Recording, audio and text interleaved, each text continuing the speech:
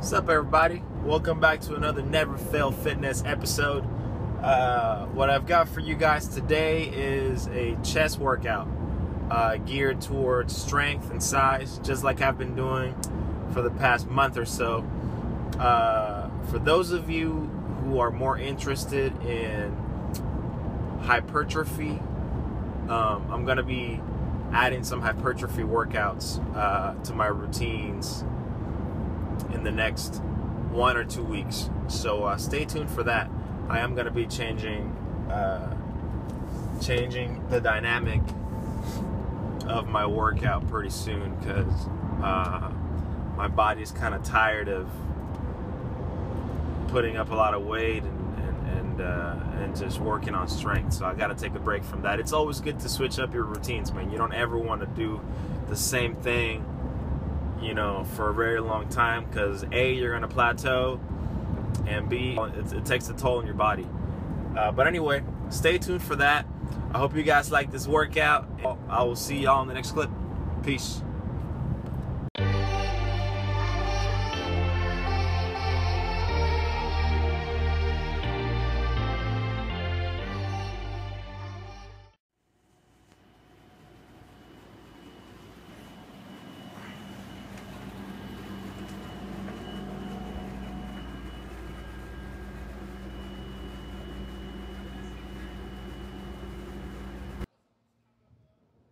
Alright guys, to begin this workout after your warm-up, we got some incline bench press with the barbell.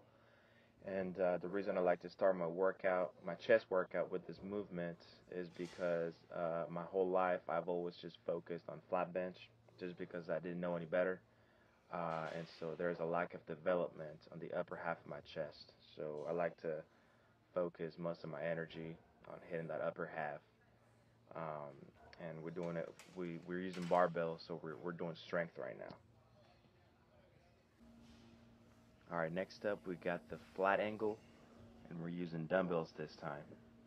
Barbell is considered more of a strength movement, whereas dumbbell press or any dumbbell movement is considered more of a hypertrophy movement, because you can get more range of motion, more tension, and you're able to recruit more muscle fibers.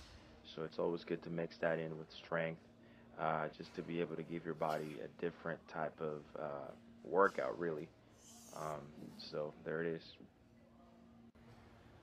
Alright, last but not least, we have our decline angle.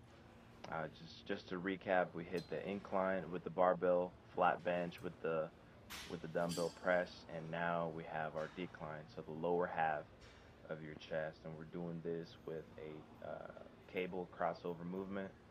And I really like this movement because it allows you to really get that squeeze at the end there, so you're really able to work on definition with this movement here. It's all about the squeeze when you're working on hypertrophy.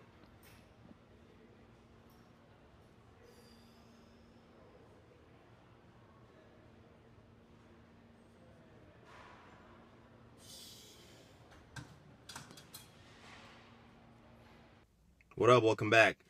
Just to recap, we performed 3 chest movements to hit 3 different angles and work on both hypertrophy and strength.